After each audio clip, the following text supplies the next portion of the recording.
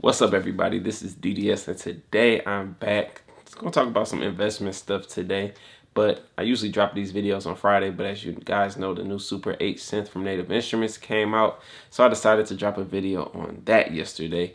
And plus, I got a new microphone. Hopefully the audio is good. I invested a nice amount of money into this microphone because, as you guys know, I had a previous microphone that broke. And then when I was listening to the quality of it, I'm like, I really need to step it up if I'm trying to get to that level, especially when it comes to like doing the podcasting stuff. When I'm recording podcasts to put onto like iTunes or anything like that, of course, I'm going to use my microphone, have it plugged into my audio interface, and from there record the audio inside of Logic, where I will then edit the audio to make it sound how I want it to sound and everything. But I kind of wanted to have like the on-camera style of microphone because I just enjoy using that. And then the lavalier mic is cool, but I really enjoy using just having the microphone right on top of the camera where I can just sit back and talk without having to figure out where this is. I can't move too much because you're gonna hear the microphone moving and my clothes moving. So I really like this. I invested in it. Hopefully the quality is there. I'm just testing it out right now with this video, so I'm just hoping it's recording. On top of that, because I'll be upset if it didn't record. But anyway, I got that last night, so it was after I already dropped the Super 8 video. But if you guys are interested in checking out Super 8, I'll put a link to Super 8 in the description below, and also a link to the video below. But yeah, in this video, this is like gonna be a new episode of the DDS podcast, dropping it today, which I usually don't. And I used to drop them on Fridays, but it's all good. I'm gonna have a story coming up for you guys on probably either Monday. It'll be in the first few days of the week coming up, because I want to share with you guys something that I experienced just by trying to be nice to people and trying to like help people grow their own brand or business, all that stuff. I'm gonna get into that later. But today I'm gonna talk about what I feel like we should have been taught in school.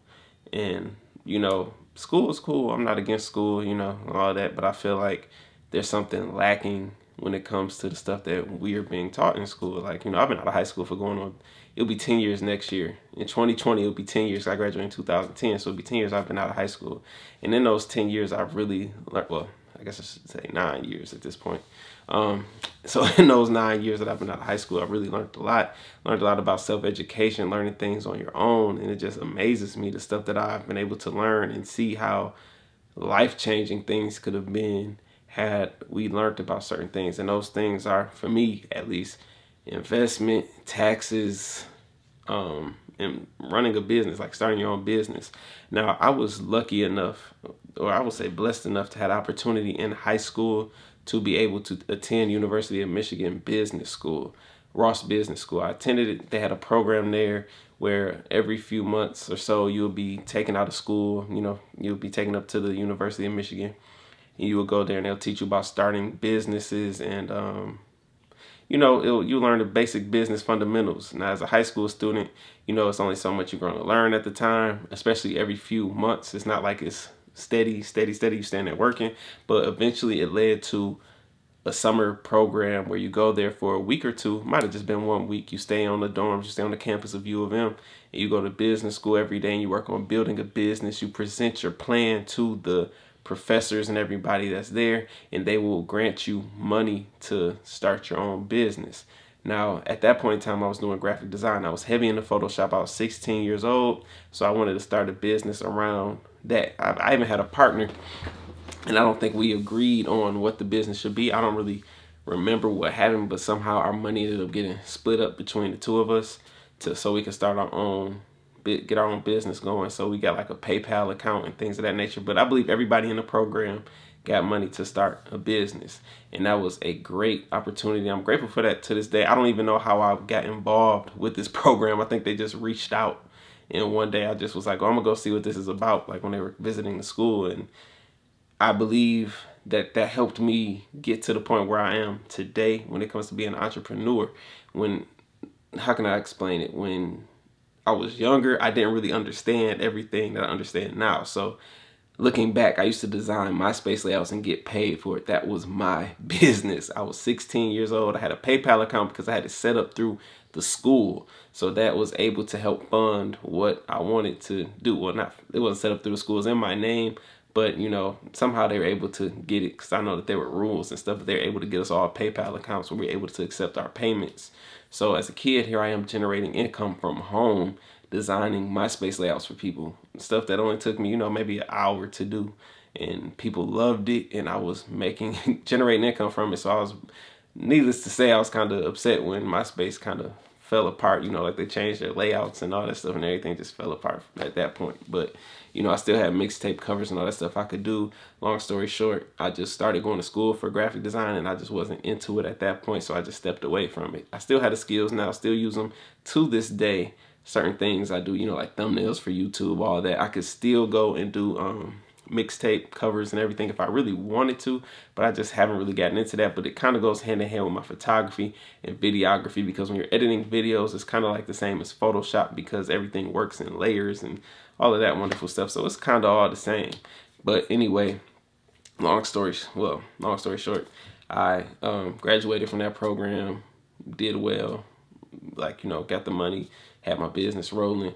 Over time, you know, you go get a job, all that stuff. And then outside of that one program, I don't think we ever talked about starting a business in school, except for maybe, you know, they might have one day where they talk about it, or have somebody come in that talks about them having their own business, but we're not really focused on it. And I feel like these days, if you really want to get ahead in life, you got to have your own something. You have to own something out there that's generating money. There's nothing wrong with having a job. I'm not one of those people that's going to say you should quit your job and it's pointless and that and the other. I have my own personal views on it, but I feel like even if you're working a 9 to 5, you're going to work every day, you should have something in the background generating income for you that's passive income. Or even if you have something that's active income that you do when you're either off work on the weekends, it's something that can really change your life. I mean, to be real with you, you might find something you could do and you might make an extra $400 or $500 a month doing that. I know $400 or $500 a month, if you don't have a job, isn't really much, but if you have your steady income, and then on top of that, you can bring in an extra $400 or $500 a month. Let's say $500 a month, that's extra $6,000 a year that you can bring in on the background. That's enough to help you make changes in your life. I believe, I mean, on my level, even on my level right now, extra $500 a month, I'll take that. You know what I'm saying? I'm not up here like, what's $500? Like, I'll take that. So I feel like that's something that should be taught to kids at a younger age. That's something that I'm going to teach my son. I'm going to pass down, I keep looking at my books, I'm going to pass down my books to him as he becomes a teenager and stuff. Say, sit down and read this.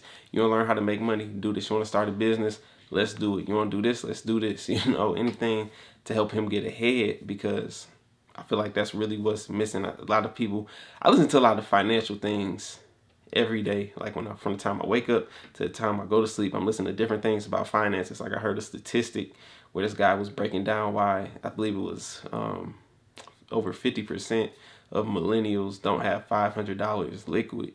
And I'm like, man, that's bad. I want to make sure that my son knows, like, this is how you can stack your money and have this, so you can do this and do this. And people talking about like how cars keep you in debt and all of that stuff. And I study this stuff. Like, I listen to it every day and I think about it all day. And I'm like, why are they not telling us this stuff in school? You know, but talking to us about loans and debt and all that. Like, we're learning about, no offense to anybody that takes any of these classes, this is just my perspective. Like, you know, you have your calculus, you have all this other stuff that it's like, I don't know nothing. I haven't used this stuff. No, I think you just need to know your basic math up to algebra, maybe some geometry, but not necessarily, but you know, the basic math, so you can get out there. School's good if you're trying to do a specialist thing. Like, you want to be a doctor, you need to go to school. If you want to be a lawyer, you need to go to school. Things of that nature, yes. But for the general people, like somebody got a master's degree and they're a librarian, it's like, you spent all that money, all that time, and your master's study wasn't to be a librarian. I know everybody's situation ain't the same, but that's just my views on it. And I feel like schools could be teaching us life skills to help us, you know, be able to take care of ourselves and understand how we can come ahead. Now, I also saw a video where they say that they don't want that to happen. Like, when I say they, I'll let you figure out who they are. I have no specifics when I say they. It's just the people in control. So they don't want schools to be teaching kids these things, because it will change the dynamic of everything. Some people say school is built for you to become an employee and not an employer.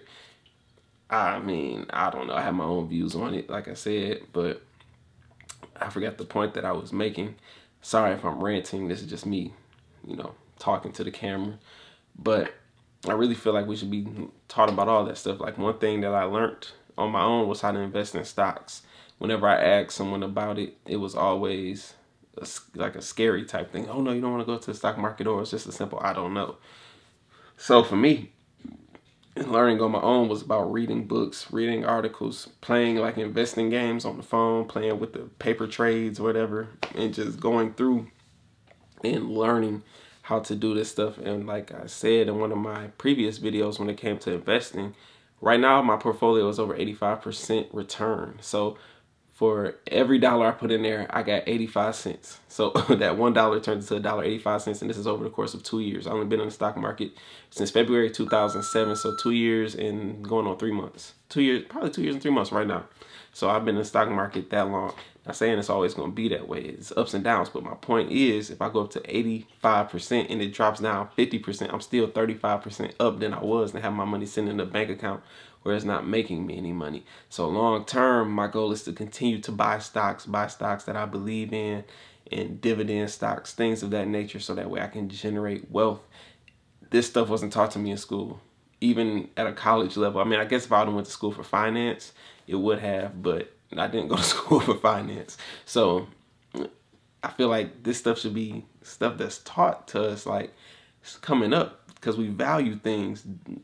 We value stuff that doesn't help us. Like the microphone I bought for my camera was $300. That same $300, I could have bought a pair of shoes. I could have did so many things with that $300, but I invested it back into my business because I knew that it's a part of my business, part of how I make my money, it's part of how I live. So I need to take that investment and put it in there. Now, like I said, could have bought some shoes. I had the same shoes I've been wearing for the past 2 years. I said people probably see them shoes and think that I'm a bum. I probably had them shoes longer than 2 years. People see them shoes probably think I'm a bum, but they're the most comfortable shoes I ever wore. So I don't really care about that. I don't care about clothes, none of that. So it's like, for me, I want to keep investing in stocks. I want to keep buying things that's going to increase value. It's going to help, like, even down to break it back down to this camera. Like, I bought another part to my camera that adds value to the camera, which adds value to the business, which adds value to my whole overall goal of being wealthy and being able to leave something behind for my family behind me, and, you know, help change the stuff that, so we ain't got to be the people that's living, you know, struggling. You know, I don't want to do that at all. I want to be able to be the example of, do this. I'm gonna leave a blueprint. You do this, you do this, you do this, you do this. You should be good. Now, of course, I know things could change. I'm not a stock expert, but I also wanted to express in this video the stocks that have doubled my money, or more than doubled my money. Majority of the time, they more than doubled my money in these cases. I believe it's only, I think it's 3, it might be only 2 instances where I made double my money in the stock. So I'm going to talk about that as well. So I'm going to pull my phone out so I can let you guys know. I know one off the top of my head, and that is Amazon. Amazon has more than doubled my money. I bought Amazon when it was $800, and now it's at $1,900. So I'm doing really well on Amazon. Another one that I had that I'm sick that I messed up on was Shopify. I bought some shares of Shopify when it was under $100. I think when I first bought Shopify, it was maybe about 50 or so dollars. I think it could have been up to 70, but it was some in 50, 70 range when I first bought shares of Shopify. I had a lot of them. I was just testing out, like, oh, let me test this. Here's a company, you know, they're tech, they're doing this, they're doing that. Now it's at 250. So that doubled my money in that case. So no matter how much money you put in there, you would have more than doubled your money. Same thing with Netflix. I bought Netflix when it was around $150. Now it's over $300. It's doubling money. So even if I was working at a job, I could have continuously put money in, put money in, put money in, put money in every so often, as long as your priorities are together. And I believe that goes back to how we're trained to, you know, do things. Like I was reading somebody's comment on the video, and they were talking about how their car note was like $800 a month, and then people were like, bro, $800 a month is crazy. He was like, no, I can afford $800 a month.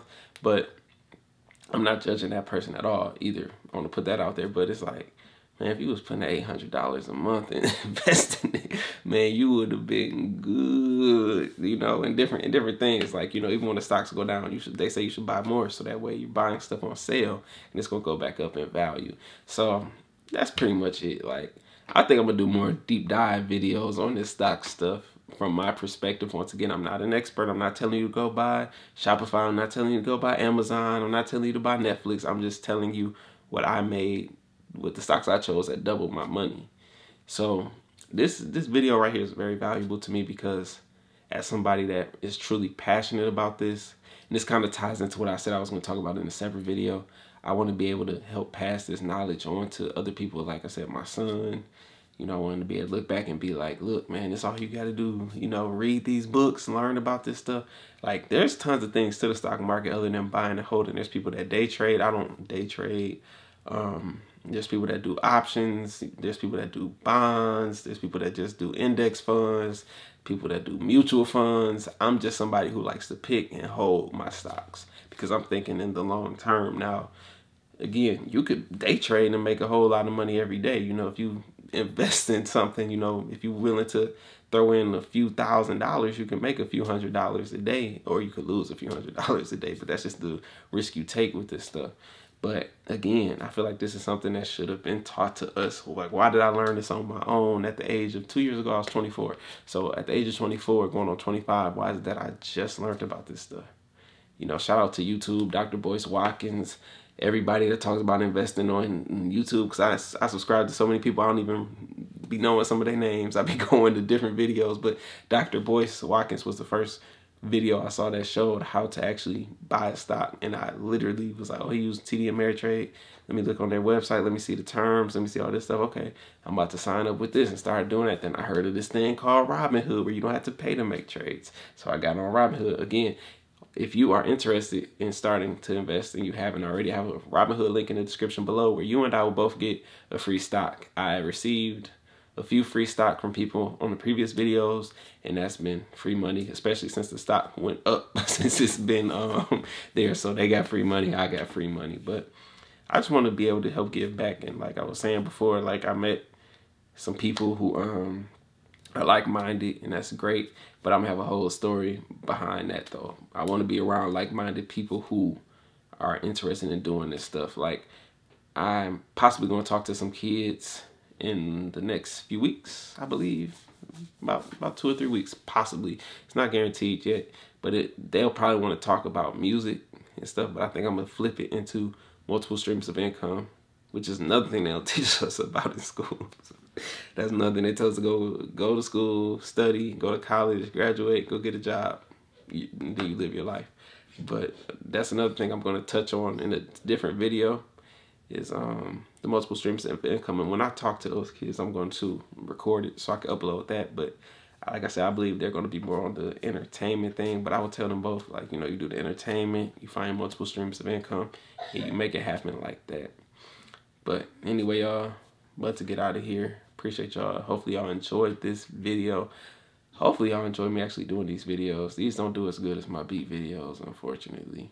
It's kind of like I was looking at Vlad TV, and then his Vlad Stocks videos only had like 10, 15, 25, maybe even 30,000 views. But the interview where somebody say something else get like millions of views, and it's like, bro, he explaining how to buy stocks and stuff and all that, but ain't nobody paying attention to that. But you know, somebody will watch this, and I feel like somebody will get something out of it. So that's why I do this. Motivate, inspire the others behind me or other people. But yeah, I believe if we do this, we'll be good. Start being financially literate. Start reading up on finances. Start studying finances, listening to things about finances, and you will eventually get an understanding of how to get your finances in order. So, and mine ain't even in order. Like, I'm not acting like I'm a millionaire. That's the one thing about doing these videos. Somebody said that I should make a course about the stocks and stuff. But I feel like some people be like, oh man, you ain't got $1 million in the stock. So how you going to talk? But I made 82% in return. So you don't know how much money that is. I might only put $100 in there and I made $82. Might have put 100,000 in there and made 82,000. So you never know. And that's just one portfolio too. I have multiple portfolios. So yeah, anyway, I appreciate y'all. I hope you all have a wonderful day. If you're interested in finding out more information about stocks and stuff, let me know in the comments below. I'll continue to do these videos maybe once a week. Maybe that's what my thing would be once a week, is something that has to do with finances and like real life stuff. If you're interested in starting Robinhood, click the link below. You'll get a free stock. I'll get a free stock. I don't know what stock it will be. You know, I've heard people getting Facebook stock, which is, I want to say, around $200 right now. I've heard some people say they've gotten Apple stock. We'll both be blessed if they give us both Amazon stock, though. We'll be blessed. But anyway, I appreciate y'all. Hope you all have a wonderful day. I'm out.